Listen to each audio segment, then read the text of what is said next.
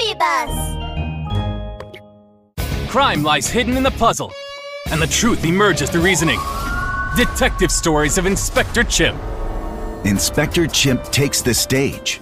The Case of the Monster, Part 1.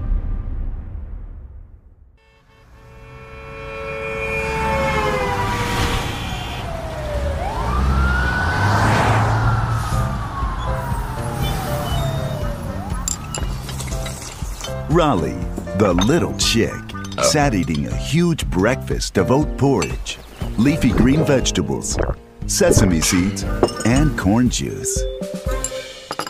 As he ate, he flipped through the newspaper, where he saw a notice. He couldn't believe his luck. Oh, my chicken!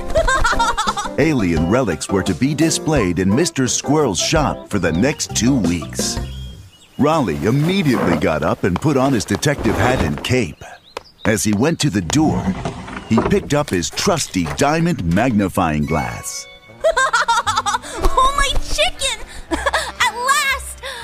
Alien items here in Sylvan City! Raleigh had been reading stories about the detectives and the alien police force for as long as he could remember. As a result, he was obsessed with anything related to aliens. He even tried to use an alien voice when he talked. When he reached Mr. Squirrel's shop, he found that things were not quite as he had expected. The entire place was a mess. Mamma mia! Mr. Squirrel, what happened? Why is your shop such a mess? And where are the alien relics I read about in the paper? Rolly!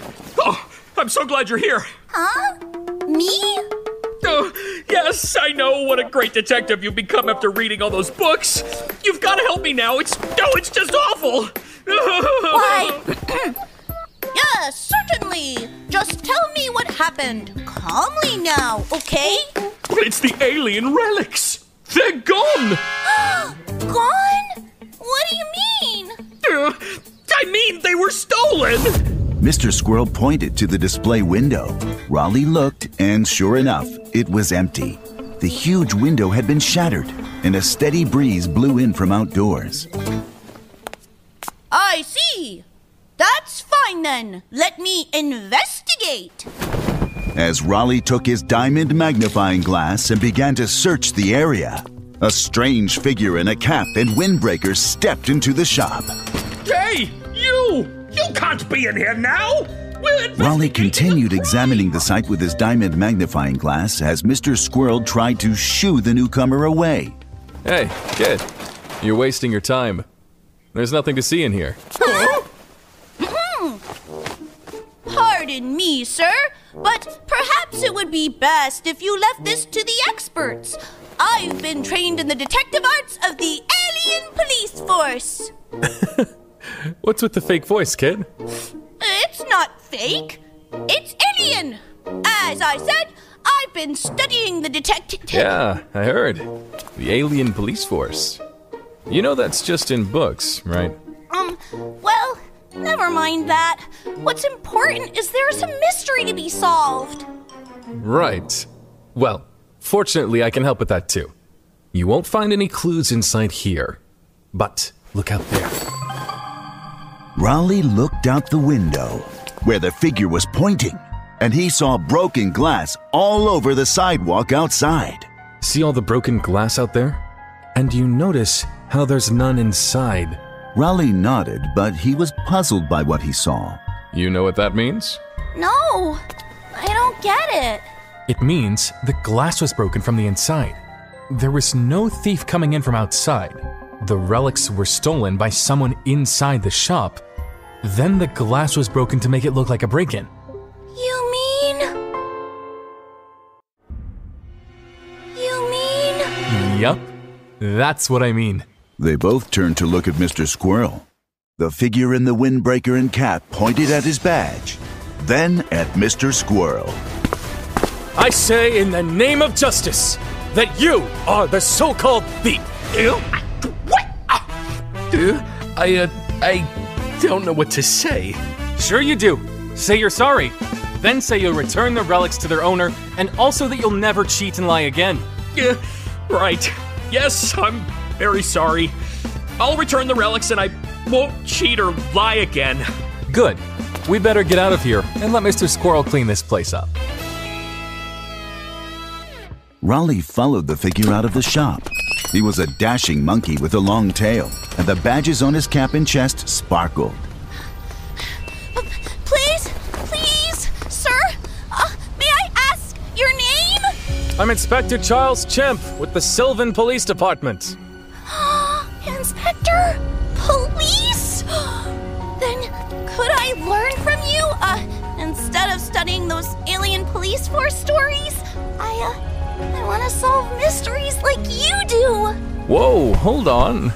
That's nice and all, kid, but you're much too young. For now, you can go on reading those stories.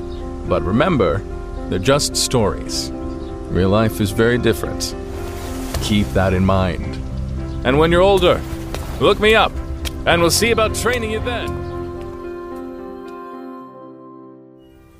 Raleigh and Inspector Chimp parted ways. Raleigh went to a cafe and ordered a stack of pancakes, a plate of blueberries, a plate of peanuts, and a glass of corn juice, then sat in a corner, feeling depressed over having failed to become a great detective, like those in his beloved stories of the alien police force. What you doing here, kid? Why do you look so sad? Raleigh looked up and saw Giraffe pulling a chair over to sit with him. Oh, I'm not doing anything. Just thinking. About those alien police force detective stories, I bet. Say, what's that you got there? This? Oh, it's my diamond magnifying glass. I got it from the Alien Police Force Little Detectives Club. Looks pretty nice. Hey, speaking of aliens, you know much about the Martian water monster? Just a little. Isn't it some mysterious creature from Mars who's supposedly been seen in lakes and oceans all around Earth? Yeah, right. That's the one. Did you know we've got one in our own pond here in Sylvan City, too? Mamma mia! A Sylvan pond monster? Yeah, that's right. What does it look like? Well, that's the thing with these mysterious alien creatures. No one really knows because they're so elusive. And ours seems to be new around here. It really needs more investigating. Raleigh ran a finger over his diamond magnifying glass, still feeling down. Suddenly, an idea hit him. Oh, my chicken! Maybe I could investigate it! A great idea. Let's go now. Raleigh and Giraffe made their way to Sylvan Pond. As they drew closer, it got foggier and a cold chill came into the air. As he neared the water's edge, Raleigh said, Hey, Mr. Giraffe. It's getting kind of hard to see, isn't it? Oh, Mr. Giraffe?